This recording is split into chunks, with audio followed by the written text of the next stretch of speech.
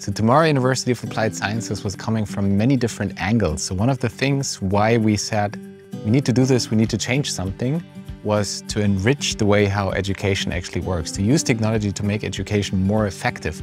Christian was sitting at home and during the pandemic doing homeschooling, and his kids were falling asleep while being in Zoom calls. And I was running boot camps here at beautiful Tech Quartier, and they even worked better online during the pandemic because we had in one of the boot camps 500 participants from all over the world all of a sudden. So you could connect to a global community of change makers.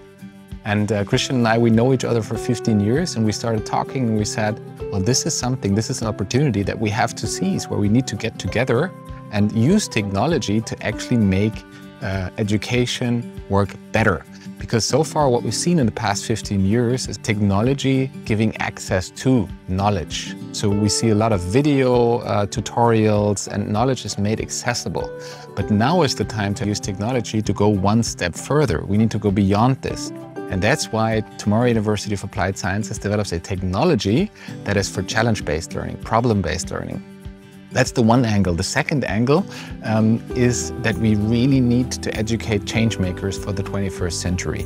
Everybody needs to be equipped with the 21st century skills to solve problems, the big problems of our time, like the climate change that we're facing, but many more things, not only climate action. There's things that we need to fix in this world.